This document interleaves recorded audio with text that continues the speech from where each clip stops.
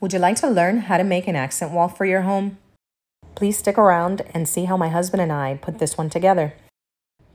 First, I'd like to ask for you to please like this video and subscribe to my channel. It really helps me and allows me to continue making more videos like this for you. Thank you so much, and let's get started. My name is Delia Ramirez. The first thing I want to show you is the before picture of my living room wall, the one that we will be working on. Here you'll see a draft of the design that I made for the wall.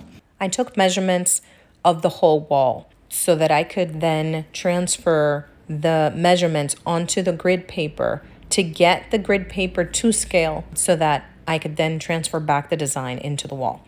So I took measurements of the length, the width, from wall to wall, from wall to fireplace, from the fireplace to the ceiling, from the floor to the molding, from the window to the fireplace. I took measurements of the TV that was going to be up above the fireplace. Every single measurement you could take to transfer it onto the grid paper so that you can get an accurate, kind of to scale drawing of your wall, so that then you can easily make a design that you can transfer back to your wall that would fit. Each of the squares, the tiny squares of that grid paper, turned out to be 3.6 inches. And I worked off of that, but you can make the design directly onto the wall if you prefer, instead of having the design on paper first. I opted to go that route. I drew the design onto the paper. I actually printed several copies of that layout first so that I could do several designs. And between my husband and I, we opted to go with this design. And then we started transferring the image right onto the wall. And because I knew the distance from, the sides, I could then put the design exactly as I had it in the paper. So while I started putting up the design onto the wall with painter's tape, my husband started moving the electrical wires and cable wire to above the fireplace where the TV was to be mounted. Once I finished taping up the design on the right half of the wall, since he was working on the left, I started cutting out the design, and I'm showing you here that what I used was royal moldings. I went to my local big box store and ended up having to use that royal molding instead of the MDF that I went to get because they didn't have any in stock. So this worked out great. It was kind of flexible so that you can easily move if you needed to bend it slightly. And it's thin enough and looks great on the wall. The other benefit of it is that it came in white, which meant that I didn't have to prime it before I painted it. So before taking off the tape, or even making the cuts, I traced with a pencil around the edges of the blue painter's tape that I had taped on the wall so that I could keep the design there in pencil, so that I would know where to put back the moldings that I pre-cut. And so what I did was I removed, after tracing it, I would remove the tape, place that tape centered on the piece of molding, and then I would make the cut. I used my husband's miter saw, DeWalt miter saw, to make these cuts, and then I would put the molding right back on the wall after I cut it using my Ryobi brad nailer. Once he finished working on the electrical and moving the cables above the fireplace, then he started painting while I continued making cuts. He corked the edges of the moldings before painting and then painted over it. Here you see him cutting the top edge of the moldings that I had laid out because I made the mistake of going all the way to the ceiling, forgetting that I did want to put a frame around the whole wall. So he made those cuts, and from then on, I continued putting the moldings without that border at the bottom. Here you see me in my bandsaw making a concave cut to this piece of molding, which is going to look like an arrow. because these cuts are inward, I had to make them in the bandsaw versus the miter saw. I then sanded it so that it wouldn't have a rough edge, and there you see it. Now we're about halfway done here. I've already put up all of the molding. My husband is continuing to cork them, and the only left molding that we have to do is the border, which we did last. He here is corking, and on the other side he's already finished corking and painting. So while he continued doing that, I started making the cuts for the border that was going to go all the way around the wall.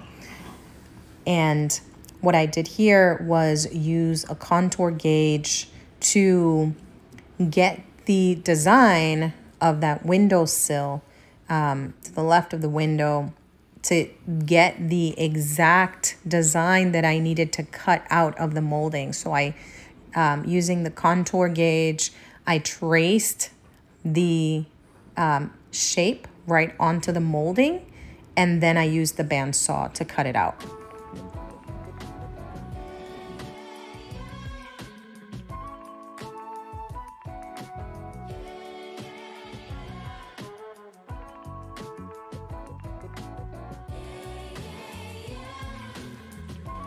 And here you see how it fit on the edge of that window and right under the moldings that were already up on the wall.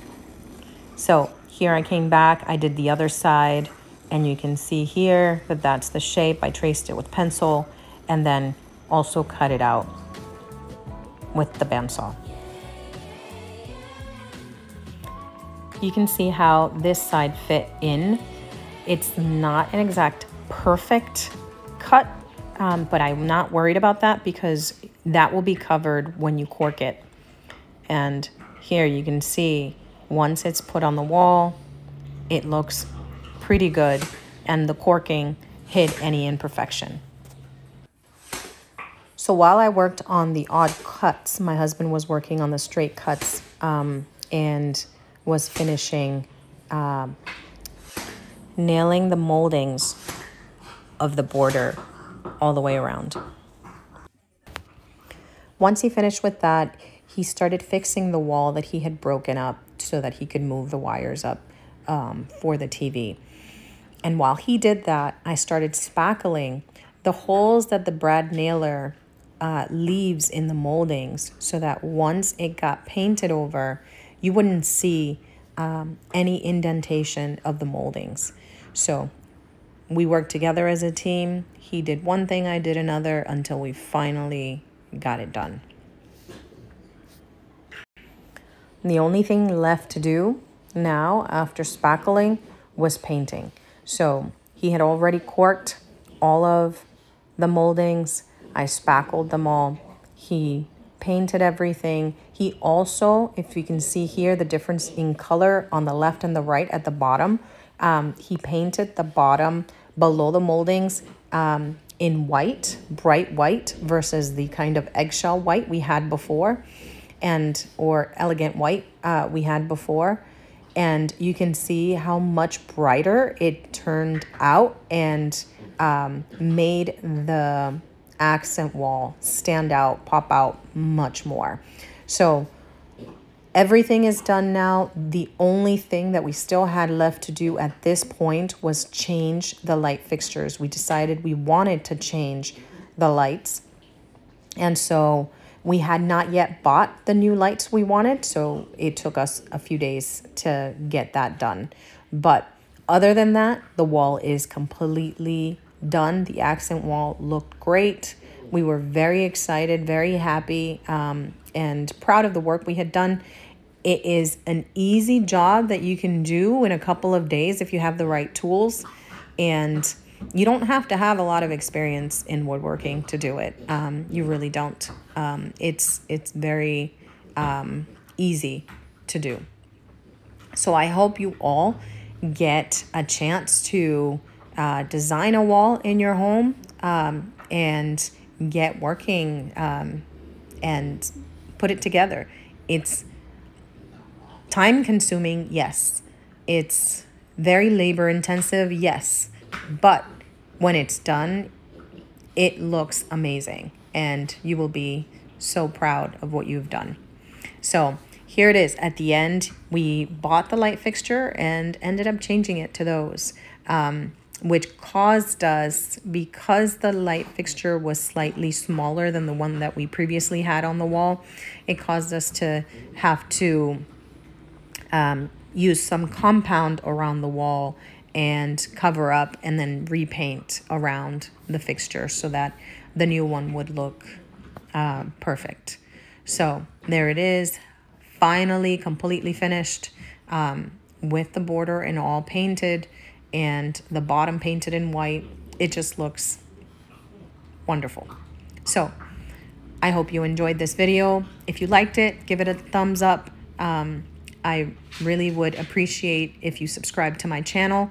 I'll be doing as many videos as I can of any of the projects that I work on. Not only woodworking projects, but crafting projects. So if you are interested, please subscribe. But definitely, please leave me a like. That'll let me know that you like these kinds of videos, and I would be more than happy to make more of them. Thank you.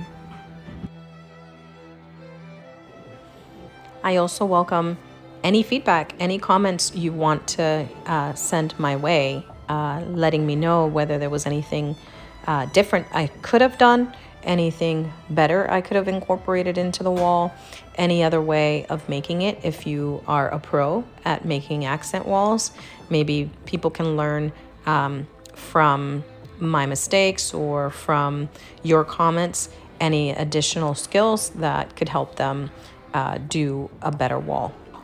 So thank you again. Looking forward to having you at the next video. Have a blessed day.